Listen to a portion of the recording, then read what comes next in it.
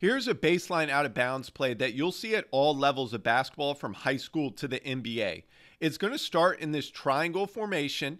And then from this triangle formation, there's going to be a rip screen right here, which is a back screen.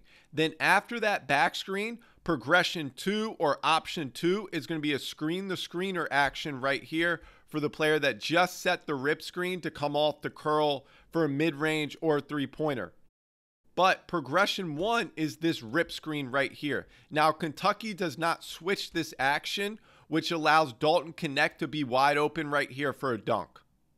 Here's the same action again. Now, a little different with this triangle formation. Dalton Knecht is a little wider right here, elbow extended, instead of being right here at the slot. But it's the same rip screen, just a little different angle right here. Kentucky still does not switch, and the low defender right here is not under the rim because of the player right here. And that's an option 2 because if the low defender is pulled in, you throw that pass here. So Dalton Knecht is going to be open again, but part 2 of this action is the screener right here.